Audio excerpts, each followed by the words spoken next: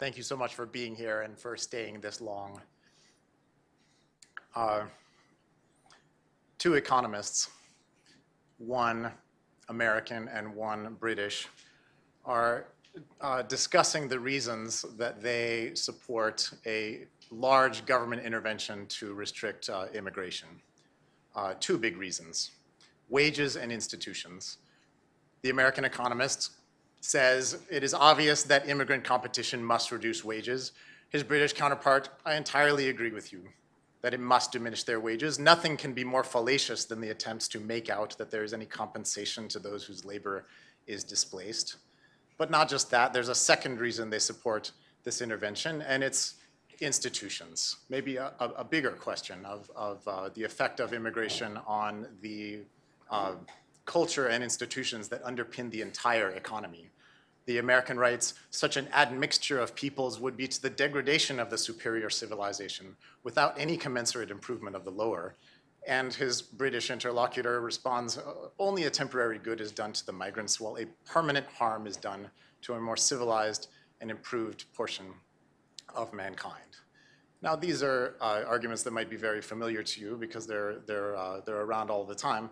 I want to point out a few things about this conversation. The first is that it's happening in 1869 between the biggest of the big shot economists. The American is Henry George, the British is John Stuart Mill, and they were arguably the leading economists in each of their countries at the time. The second, and the policy intervention they're discussing is a total and complete shutdown of immigration by ethnically Chinese people to the United States. The second thing I want to point out is that neither of them offers any evidence for these assertions that they're making very confidently about the effects of migration or the effects of restriction. The third is that they got what they wanted. 13 years later, there was in fact a total and complete shutdown of immigration to the United States by ethnically Chinese people from any nation, and it lasted 70 years. And the fourth thing is that there wasn't any evidence then, nor is there any evidence now, that that policy achieved the goals that these very smart people confidently claimed for it. There's no evidence that Chinese exclusion raised American wages. There's no evidence that the proper functioning of the US economic institutions depended upon Chinese exclusion. Now, these conversations have continued. It's 147 years later. Many of you were here this morning to hear about the latest research on wages from a few of its top proponents. So I won't talk about that. But what I find remarkable is that although the wage conversation came back in the 1980s and continues in the economics literature, this second conversation about the bigger effects of immigration on the entire economy through the channel of economic and other institutions only came back pretty recently. And we were just talking at the coffee about what fraction of research in immigration economics is on its effect on relative prices like wages, and how much is on these larger, well, let's say broader questions about the wealth of nations. And it's something like 98-2 or 99-1. There's very little about the effect of migration on the wealth of nations, with some notable exceptions. So a few years ago, I wrote a paper called $1 Trillion Bills on the Sidewalk, trying to explicitly to nudge economists to look more at this other and more neglected question of the effect of migration on the broader wealth of nations. And it's a very simple paper. It just says, look, now that we have pretty good evidence that the productivity of a worker depends critically on location, that is, the economic productivity of exactly the same worker, even performing exactly the same task, can vary by an order of magnitude depending on what country they're in. That has a remarkable implication, which is that natural and policy barriers to labor mobility between countries could be enormously costly. For example, there are estimates that barriers to the movement of just 5% of the current population of developing countries to developed countries cost the world economy trillions of dollars a year, more collectively than all remaining barriers to trade and all remaining barriers to international capital flows. Very large effects. There has been a response to these claims in the literature, and it's what Lant Pritchett of Harvard and I call the new economic case for migration restrictions. And it focuses on these exact same arguments in the second point that George and Mill were talking about in 1869. It's been the subject of discussion by another British and another American economist many, many generations later. So the idea is that people from poor countries, when they migrate, don't just experience higher productivity themselves, they reduce the productivity in general of the people around them in the place that they arrive by spreading bad productivity to those people. And for that reason, I'm not making this up, in the literature it's called the epidemiological model. Raquel Fernandez of NYU has an authoritative handbook chapter on this subject, and that's what she calls it. And the analogy is to disease. So here is a British economist, Paul Collier, in a book 3 years ago, making this case. I want you to know that I'm not mischaracterizing it, so I'll just read it if you don't mind my reading it. Migrants are essentially escaping from countries with dysfunctional social models. The cultures or norms and narratives of poor societies, along with their institutions and organizations, stand suspected of being the primary cause of their poverty. Uncomfortable as it may be, migrants bring their culture with them, with the potential risk that the social model of the migrant destination countries will become blended in such a way that damagingly dilutes its functionality. So an American economist, George Borjas, reviewing this book in the Journal of Economic Literature last year, puts together a little model of how the epidemiological model might bring about the result of canceling the gains to the simple economic gains to migration. And he parameterizes with lambda the fraction of poor country low total factor productivity that comes along with migrants. If lambda were equal to 0.75, Borjas writes, that is 75% of the bad total factor productivity from poor countries comes along with migrants embodied in them, the net gains to global labor mobility become negative because now the entire world's workforce is largely operating under the inefficient organizations and institutions that were previously isolated in the South but have now spilled over to the North. He concludes the article with this diamond of rhetoric. Beware of social engineers who promise the existence of trillion-dollar bills on a mythical sidewalk at the end of the rainbow. Those promises are often based on flimsy modeling and inadequate evidence. Now, I'm not sure which researcher he's referring to. It sounds like quite a deluded and naive person who must cut quite a pathetic figure. But what makes this statement even more remarkable is that he doesn't offer any actual evidence of this effect, much like Henry George and John Stuart Mill generations ago. It's a conjecture that the effect might happen. And stepping back from maybe unfortunate rhetoric like this, we can't rule this out. And it is plausible that there must be some very large stock of migrants from poor countries or very large flows of migrants from poor countries that would be associated with a change of institutions. That's certainly not implausible or impossible. The question is where would that rate lie exactly?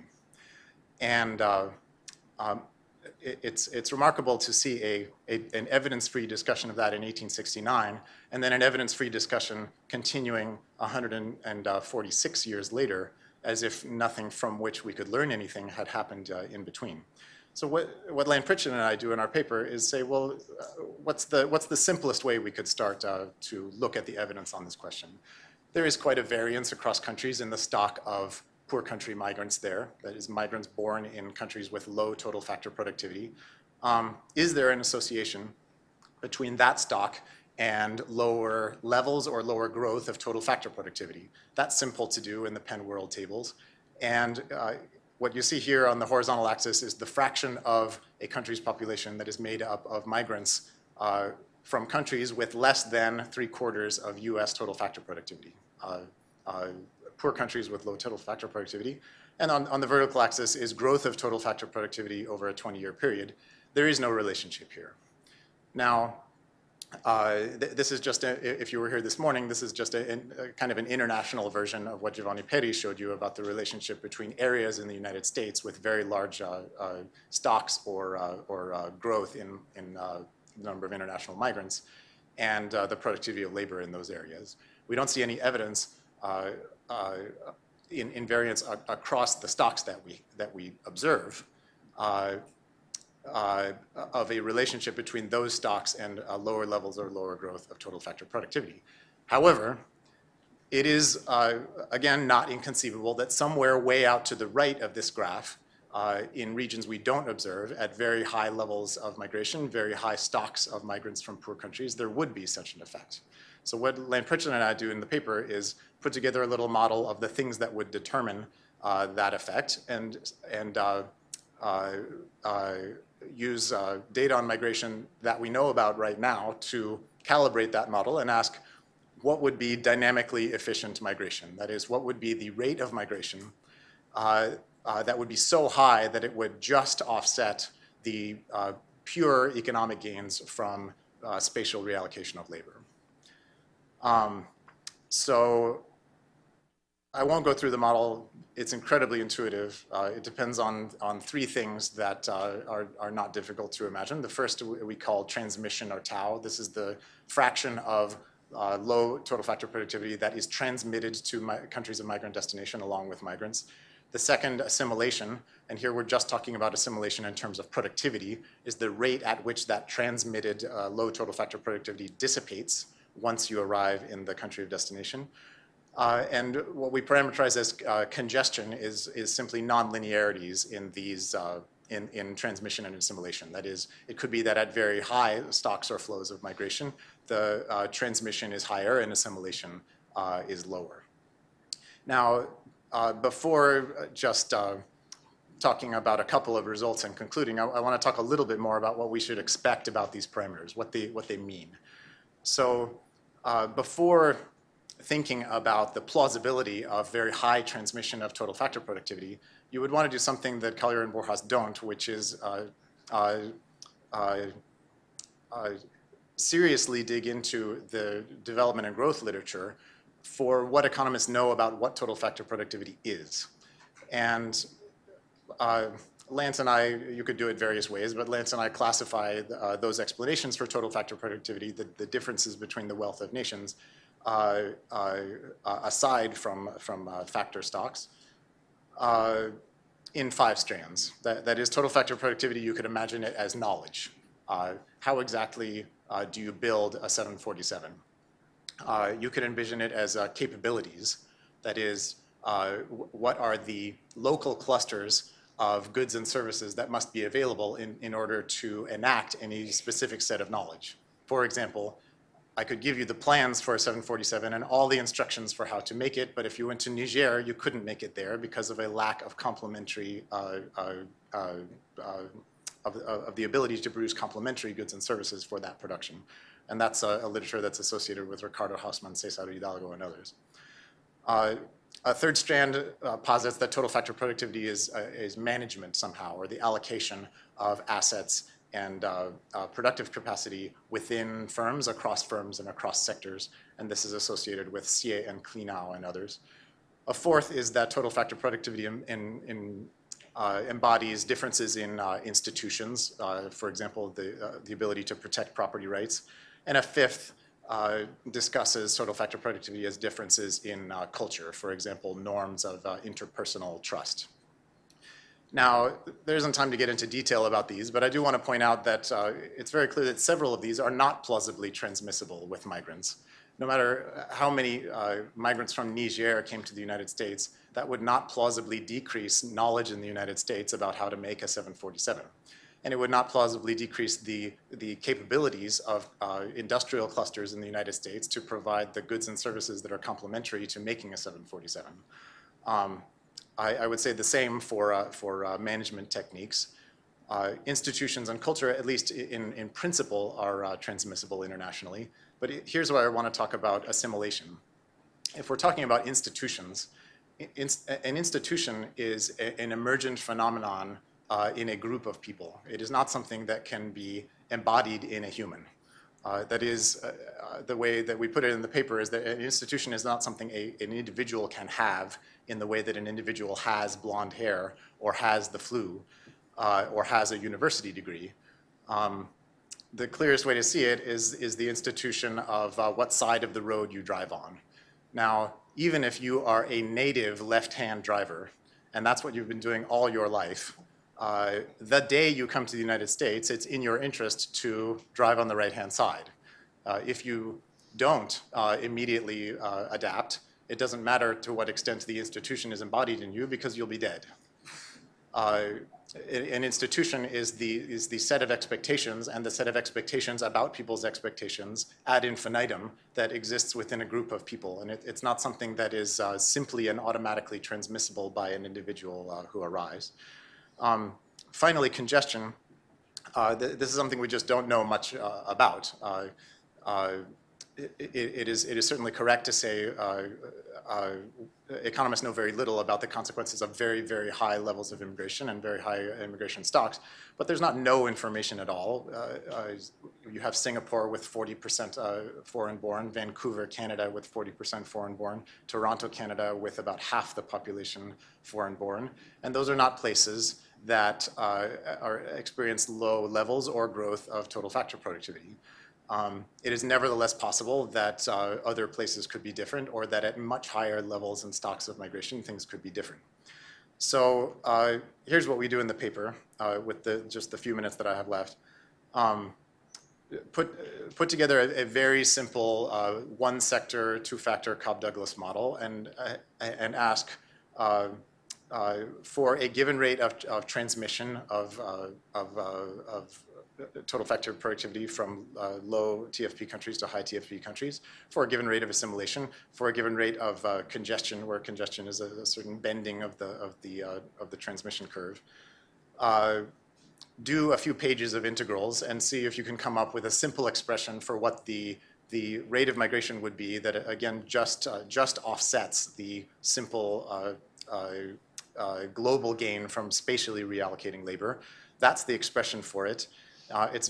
Very intuitively, it depends positively on assimilation. You could have more migration at higher rates of assimilation of productivity. It depends negatively on transmission tau. The more of poor country TFP comes with migrants, the lower the dynamically efficient rate would be.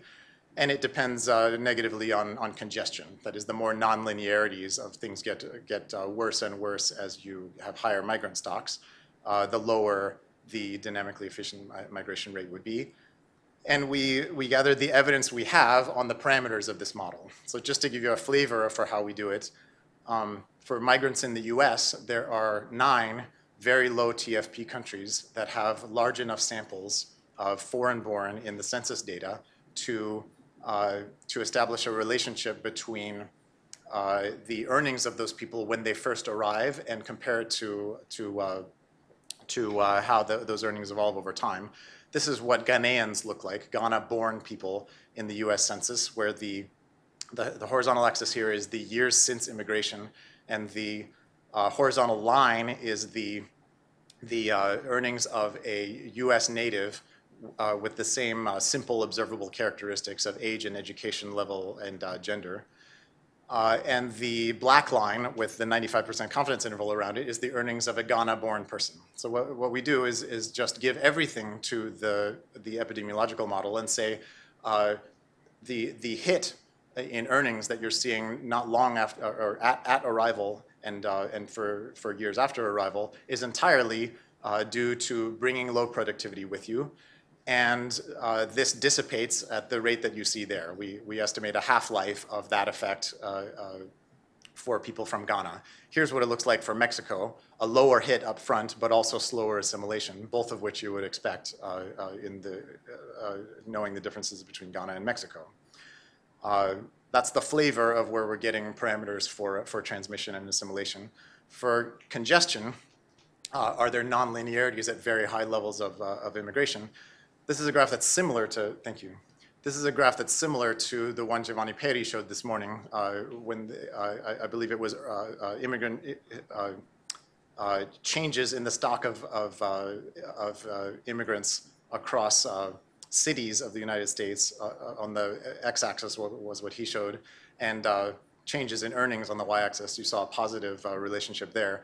This is just a similar graph in levels across census areas. So these are public use microdata areas, or PUMAs, of the US Census, 2,000 odd divisions of the United States. The x-axis is fraction foreign born, so you can see there are a few of them with very, very high immigrant stocks, 60, 70, 80% of the population immigrant. And the y-axis is simply earnings of average workers in those places. And you do see, with a simple moving average there, that there is a little bit of a curve down at very high levels of immigration. And we don't try to explain that. It could be because there are other characteristics of the workers there, for example, that they have lower education. But we just give everything again to the epidemiological model and say, let's set the congestion parameter below that curve that you see across areas of the United States. That is, assume a congestion parameter of 0.5. That blue line is what the relationship would look like if congestion were 0.5. That is, things get worse at a faster rate than you see across areas of the United States. Put those together, and you get this graph, which will take a minute to explain. On the horizontal axis is what you might assume about an assimilation rate. On the vertical axis is what you might assume about the transmission rate. And those blue lines are the relationships between assimilation and transmission that you would expect for a given level of dynamically efficient migration. All of this at, you can see in the upper right-hand corner, assuming that the congestion parameter is 0.5. Why did those blue lines slope up? Very intuitively, because if there's more transmission of bad stuff from poor countries, you would need there to be faster and faster assimilation for a given level of migration to be dynamically optimal. And that m equals 0 line is dynamically optimal zero migration. The dotted line next to it is the immigration we have right now, which is 0.3% of the population per year. The line next to it is 1% of the population per year, then 3% of the population per year, and then unimaginably high rates of 5% of the population per year. And the dots you see on here are the data for transmission and assimilation for the 9 very low TFP, for people from the 9 very low TFP countries that you saw in the census data. And you can see that all 9 of them are to the right of the 1% line, and 7 of them are to the right of the 3% line. That means that if this epidemiological effect were to bite and actually be capable of erasing the economic gains to migration, it would happen at a level of migration that is over an order of magnitude over the levels higher than the levels that we see right now. That doesn't mean that we recommend in any sense these levels of migration. Our question is just a descriptive one of, if this is a real effect, give everything to it and ask when would we expect it to occur? We would expect it to occur at levels of migration so high that they're just irrelevant to discussions of current policy. Now, this discussion is very old. Here's a cartoon from 1903 that I like a lot. Those guys on the left-hand side have bandanas that say ruffian and anarchist on them. And Uncle Sam is experiencing a danger to American ideas and institutions. Clearly, the new economic case for migration restriction is not new. We also argued that it's not a case either. The case has not been made, and the case awaits maybe data or reasoning or evidence that could be brought to support it. There are economists right now promising that migration restrictions will bring tremendous benefits, such as protecting the institutions on which our prosperity depends. But to quote an influential economist, beware of social engineers. Their promises are often based on flimsy modeling and inadequate evidence. Thank you.